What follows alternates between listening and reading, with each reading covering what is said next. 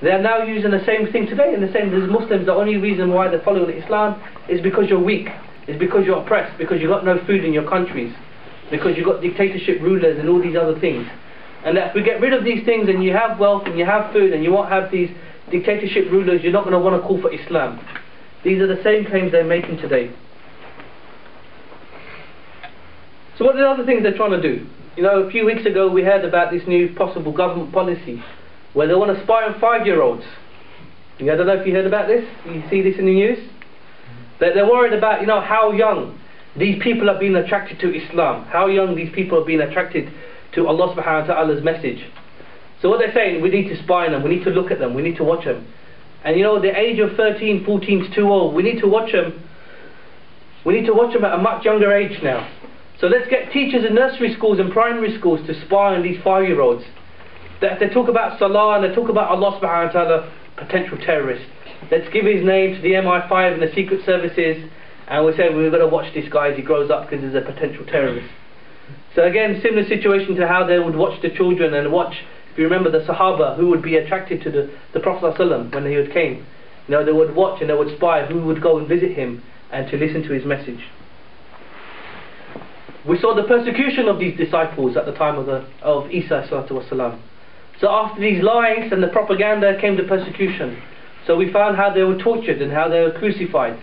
Much like at the time of the Prophet ﷺ, how the Sahaba were also persecuted and how they're crucified. And today we find a similar situation again. Guantanamo Bay.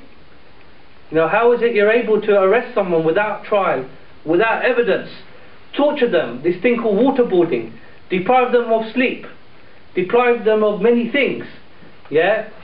Torture them. You know, we saw the pictures of Abu Ghraib, remember how they would electrocute people, connect their parts of their body to various different appliances and apparatuses in order to electrocute them and to torture them.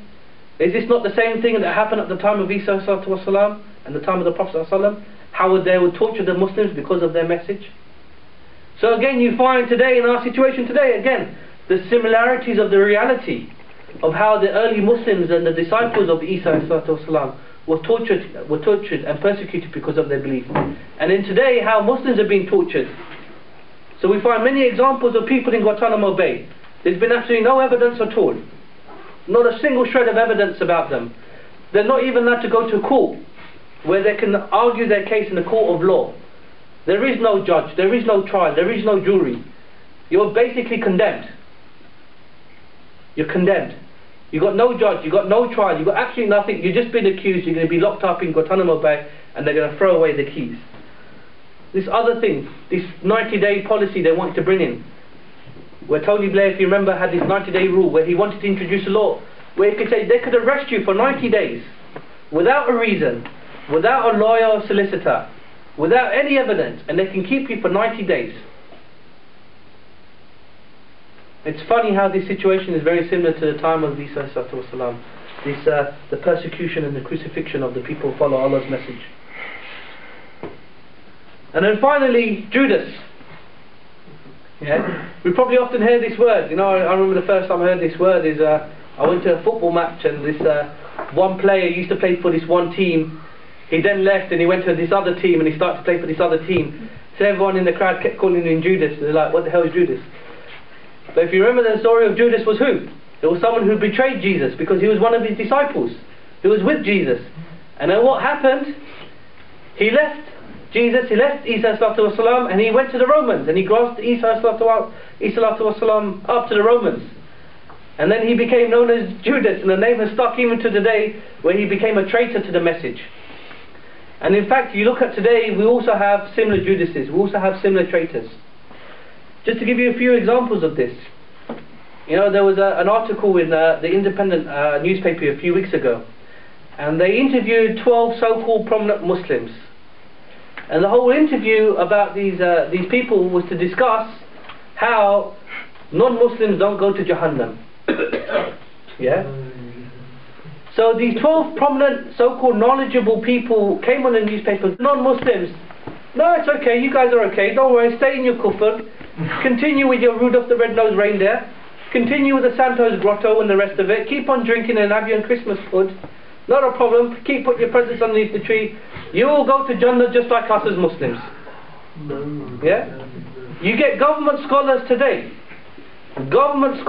in the Muslim world, who when the West were attacking Muslim women from wearing hijab, and they're saying that you need to remove your hijab, you shouldn't wear your hijab, rather than having Muslim scholars who stand up and say, how dare you attack our Muslim women for wearing hijab, what did these scholars do?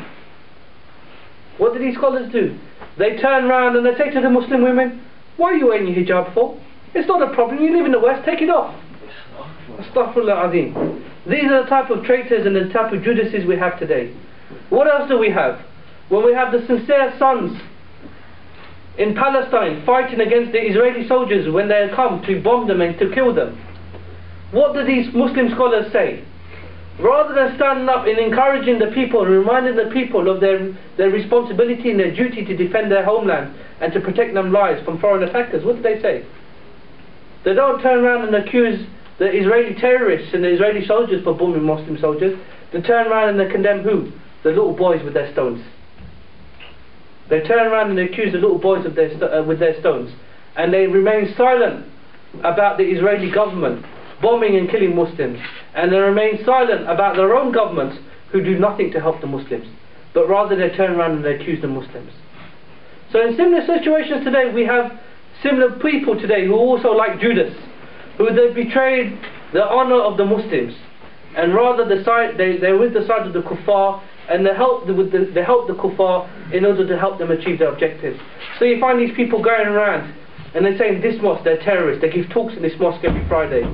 So I remember in January we organised a local discussion. This was at a time when Israel was bombing Gaza, if you remember. And we organised a discussion to raise awareness amongst the Muslims that there's this discussion taking place. This is an important issue for Muslims. Now Muslims are being killed. And what happened, one of these people from one of these organisations called up the centre which we booked, and they said, you know, you let these people come in, these guys are terrorists, they're extremists, you should cancel the meeting. The next day I'll get a phone call saying that, sorry, your event's been cancelled. Your event's been cancelled, you're going to have to look elsewhere to do your event.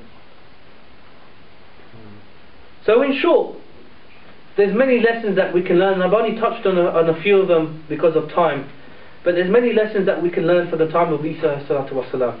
And this is the thing that we should remember at this time, that Isa salatu wasalam was a messenger of Allah. He came to bring Tawheed. And today we live in a similar situation, in a similar time, where we face the same corruption and the same persecution that they faced at the time. And that we should look to his sunnah and we should look to his message as a source of inspiration and as a source of guidance for us, so that we can learn how to follow in the similar footsteps, so that we can bring the message of Islam and the light of Islam to these people. أقول قولي هذا وأستغفر الله.